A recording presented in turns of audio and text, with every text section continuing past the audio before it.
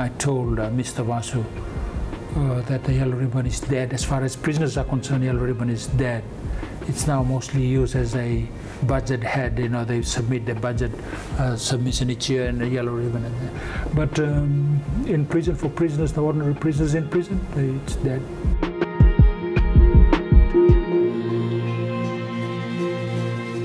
Welcome back, and today we are speaking to Joe Nata. Mr. Nata, second segment, let me ask this question.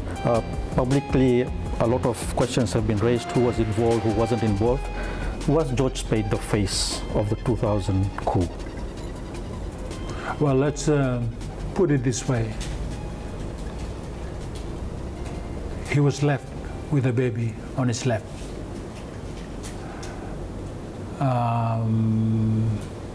There were people. They didn't turn up, and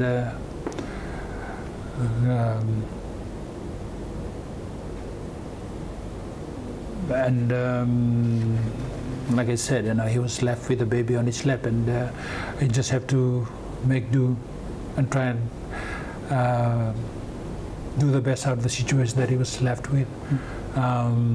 Of course, I found this out when I went in to join them. There were people waiting out there for the right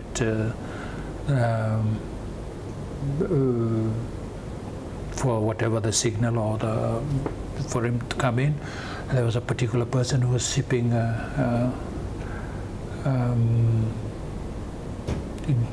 orange juice in a particular hotel in Suva, and he was supposed to, and it didn't turn up.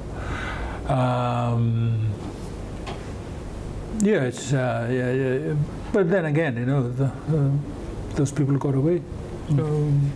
But no, if you say that George was he was just a front man, and it'll later come out in my book, and I'm sure George too will have something to say.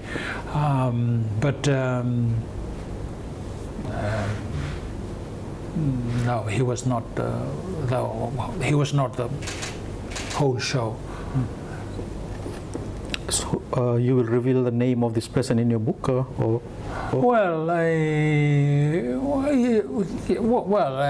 have to think about it, because there are people, there are families, you know, just like prison. You know, prison, and a man goes to prison, he doesn't suffer alone. The family suffers.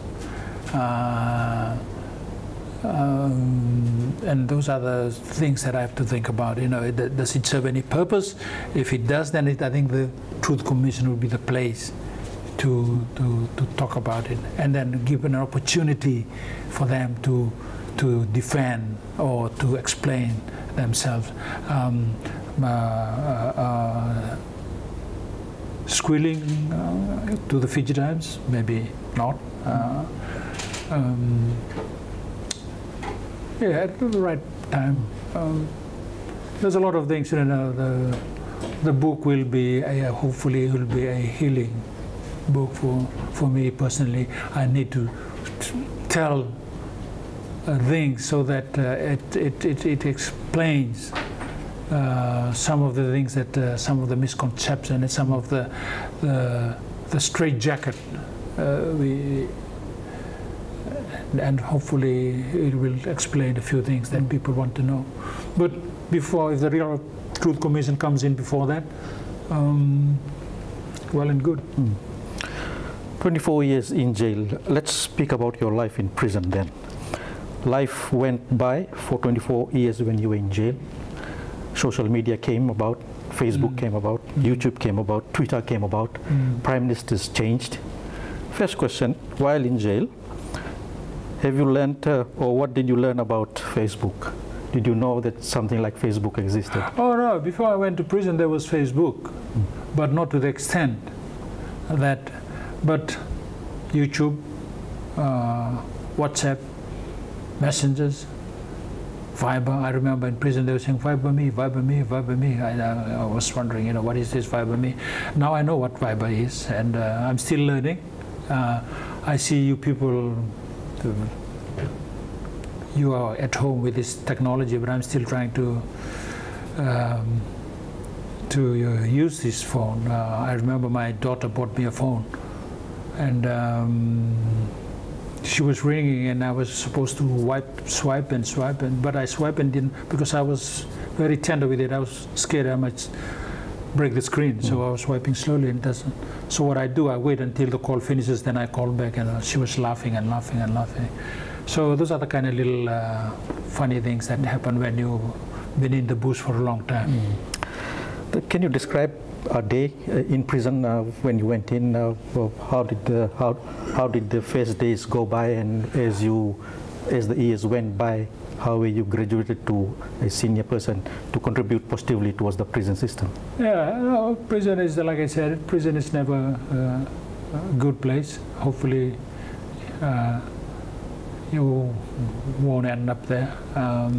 But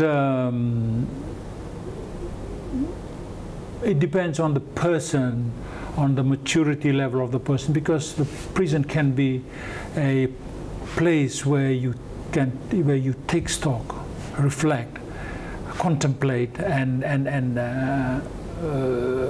you move forward. I can say without any doubt that I'm more clearer about what I want to do. I found myself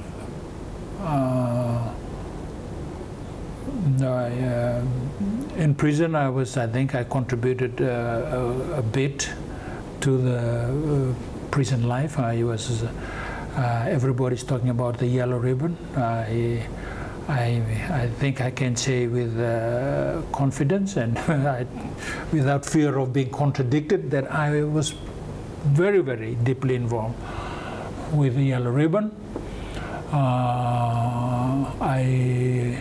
I don't like to use the word I, but we did the strategic planning for the campaign and awareness of the yellow ribbon.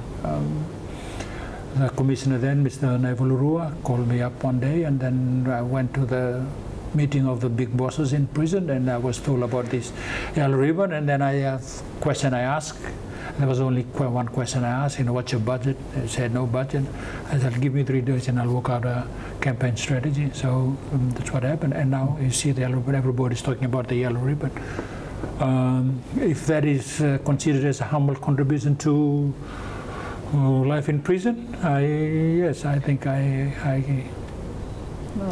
comfortable with that. And I think it contributed to the nation as well. It was a good program, but we need to change it now. Change it in what terms? Well, it has. I think the original objective of the yellow ribbon has not sort of been sidelined. I remember I told Mr. Vasu that the yellow ribbon is dead. As far as prisoners are concerned, yellow ribbon is dead. It's now mostly used as a budget head. They submit their budget submission each year, and the yellow ribbon. But in prison, for prisoners, the ordinary prisoners in prison, it's dead. But it served its purpose, but I think we should move on and come in with something else. But I have some ideas, I have some thoughts on that could be used, and I will in time I will talk to the current prison management. When you were sent to prison, George Speight, Mr. Solatolu, were you hailed as heroes amongst the inmates there? Oh, if they want to be heroes and they be heroes, I'm definitely not a hero. I'm just a disgraced journalist. No, I see myself as a disgraced, a person who should wallow in ignominy.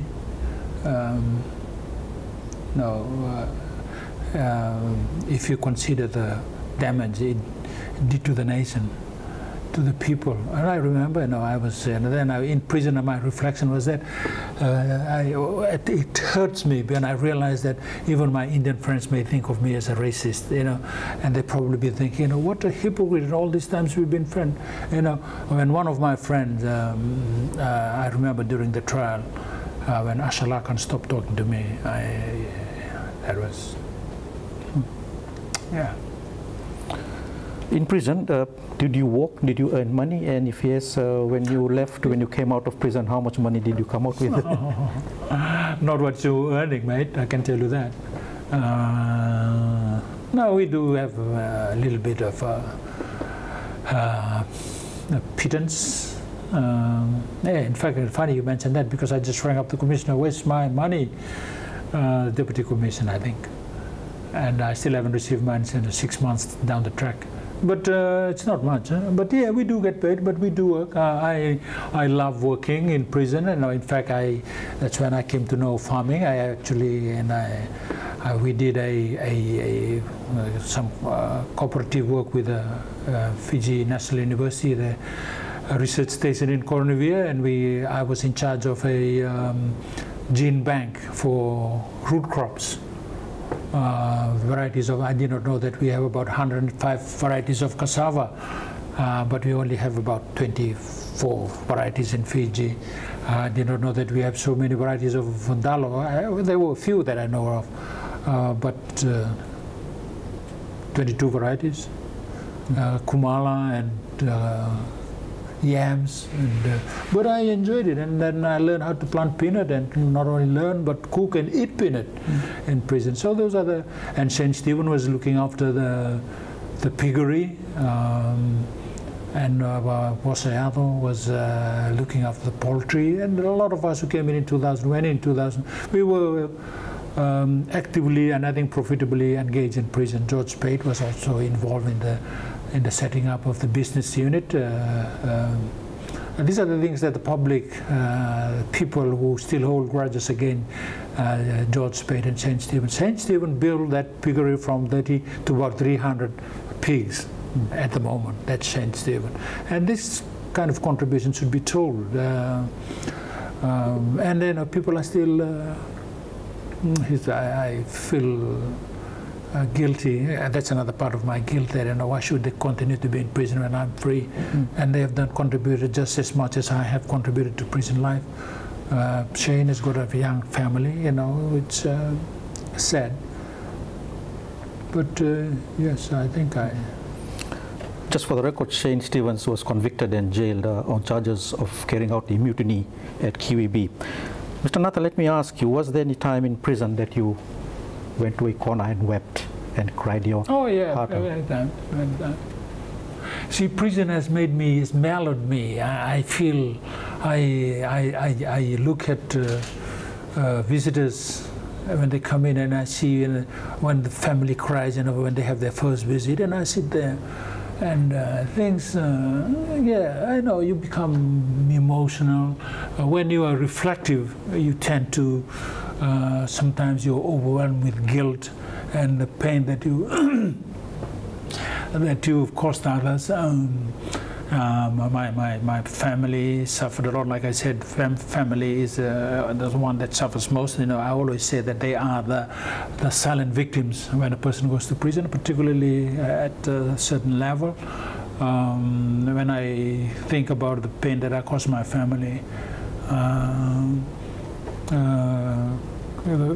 none of my nieces and nephews got government scholarships, although they about 15 of my nieces and nephews went through university, and their parents had to fork out for their. Those are the kind of things. And my two brothers, they were up at that level in their separate careers, but they only reached the second highest level, and they're stuck there. Those are the kind of things, and I felt the guilt. My children, I deserted them, abandoned them, just when they needed you. And when you ask, well, those kind of things that, it's tend to have you choke a little bit. Yeah, those kind of things, when I was, probably aware, I was released briefly in 2013, and then I was brought back in. It was painful, but that's comes with the deal. It comes with being foolish. The previous Fiji First government and its Attorney General would have ordered or would have allowed you to release early after your 10-year sentence, but they didn't do that. They kept you in. Now that you learn that the Fiji First Party is on the demise of being deregistered, is there a feeling inside you that good riddance, that they are going? Well, maybe the party. I don't hold any grudge anymore. Even I know that maybe the Attorney General could have released me if he wanted to, but the fact is that they didn't want to release us.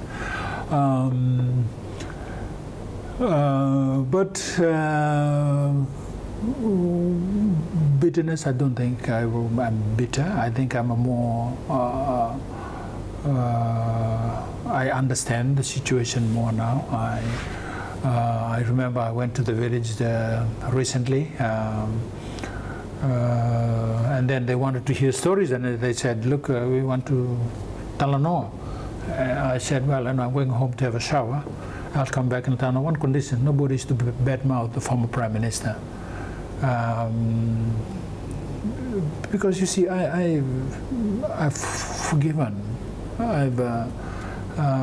When people say, I've got heaps of messages, go die in prison, those kind of things, but they do not understand. The only person who's been to prison will understand. I saw my kids crying when I left,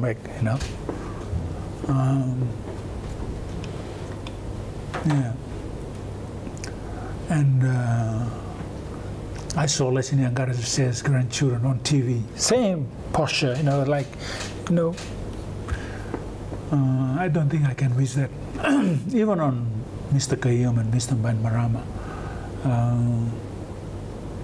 But having said that, there are consequences. I know that.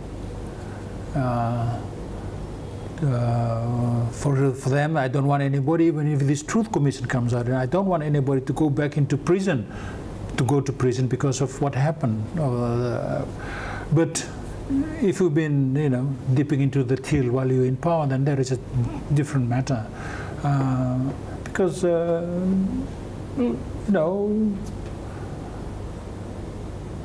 are consequences. But, people don't think about the consequences when you. So, yeah. When you were released, when your children came to hug you, what were the first words you uttered to each other? Oh, it doesn't require words. I think it was just emotion, the enormity of the moment. I got my son.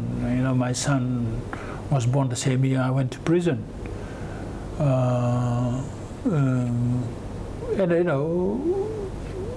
He's never known a father.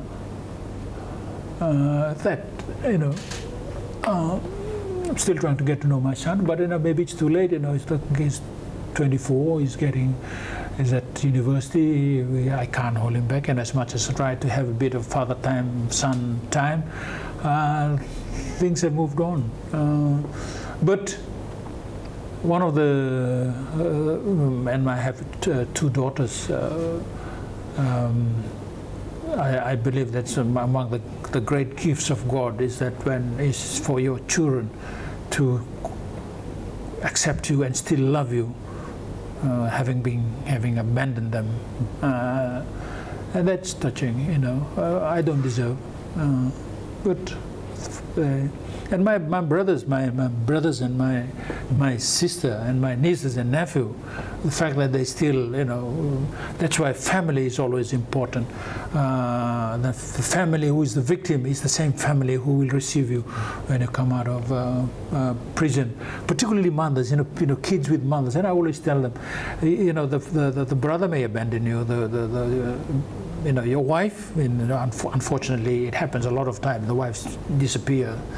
But it's the mother who's always there for you. It doesn't matter how long, it is the mothers. I remember a friend of mine is deported from the States, from the US, but the mother came all the way from the States and came and just wept and wept and wept. And this kid told the mother, "Oh, stop crying, you came all the way from here to come and cry." Those kind of things. But nobody understands the love of a mother except a mother.